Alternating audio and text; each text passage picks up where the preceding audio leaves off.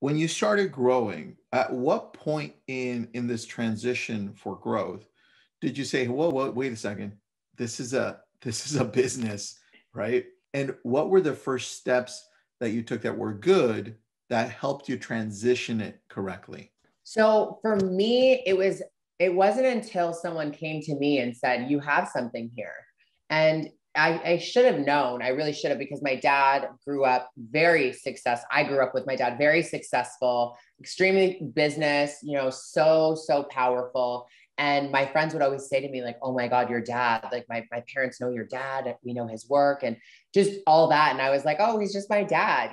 So I probably should have known, but I was keeping my internet, my activity very secret. I just felt weird. I was like, this is not, a normal career. This is literally just something I'm doing for fun. So it wasn't until my manager reached out to me, a friend at the time, and was like, you have something here. Like, I can help you with this. I can totally handle your emails. We can do this together if you want, no pressure, nothing money, nothing wild. Like, you can just like, let's just do this as friends.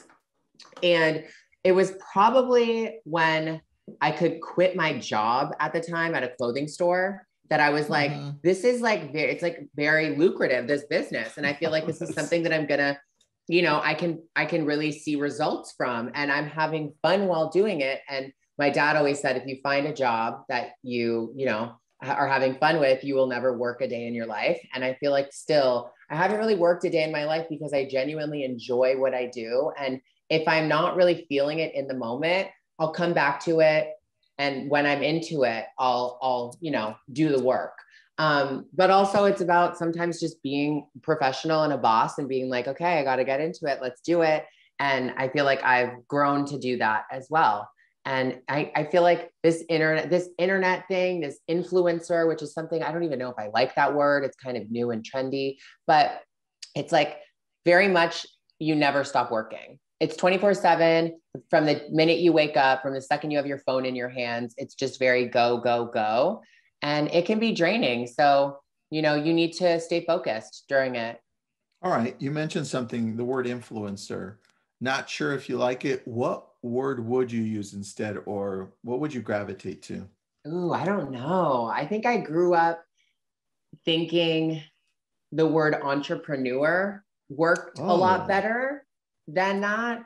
I don't know if I hate the word influencer. I just feel like if you are influential, you shouldn't have to call yourself an influencer. that's so true. It's ironic, right? Yeah, it's like That's a I'm an good point. influencer. It's like, are you influencing anyone though? Like anyone can call themselves an influencer. It's like, but where's your influence? I just think it's Mm, weird. It's like almost calling yourself like I'm a role model. Like, what's your job? I'm a role model. It's like, are you though? It's like that's people call true. you a role model. People call you influential. It sounds weird to kind of be like, I'm an influencer, but I've heard it so much now that I'm like kind of desensitized to it. I'm kind of like, oh, it's not that weird. But at the beginning, I'm like, is everyone kidding? Calling themselves an influencer? Yeah. That's the world we live in, right? Oh, totally. Yeah. Now I'm used to it, but it was the beginning for me.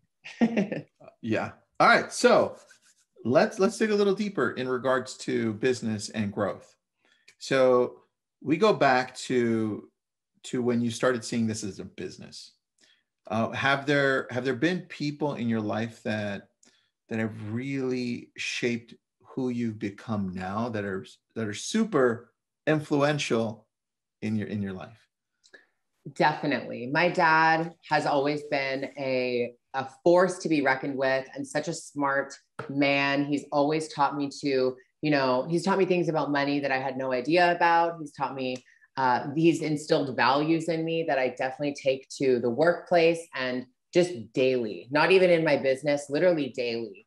And something that changed my life definitely with my dad and I's relationship and my professional life was my transition. When I was started documenting my transition, I was seeing a lot of people, but I went to YouTube originals in particular. And I was like, I want to create a movie about this. I've never seen a movie from start to finish, someone's transition, and the struggles of relationships and family and friends and getting a name change and surgery and all these things that my transition journey encompassed. So when they got it, they bought it. And my dad and I's relationship, I had no idea would blossom because of this. I thought it was just my movie. I thought it was, going to be my story, my transition, but it was not like that at all. My dad was a part of it. The director, Barbara Koppel, she wanted to sit all of the important people in my life down, my dad included, and interview them basically. And the interviews went from, 2 hours to 4 hours, just literally like confessional style, her drilling questions at them about me, about our relationship, about my life. And seeing it back was so insane because I didn't watch it until it premiered at Sundance with everyone else in the crowd. So seeing my dad break down, seeing my dad talk about our relationship and his love for me, and that a transition with a daughter or a son is not just a transition for the child, it's a transition for the parent as well. And hearing him say that, I was just like, oh my God, my dad is so much more deep. Because you always think of your parent as like, they're kind of like a different species, right? It's like, I'm the kid and they're the parent. So they were never a child. They were never a human. Seeing that made it so real. I was like, I am getting this newfound appreciation for my dad and our relationship and just things like that. So I think, even if it's not your parent in your life, you have to have somebody that literally is going to be in your corner, whether it's your best friend or in the LGBTQIA plus community. We talk about having a chosen family a lot of the time.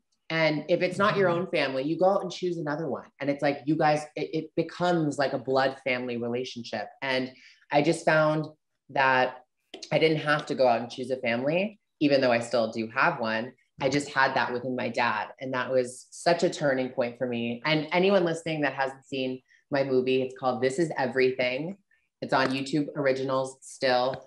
And I'm just so proud of it. And I think that everyone listening, if they haven't seen it, will fall in love with my dad because he is like the true MVP of that film.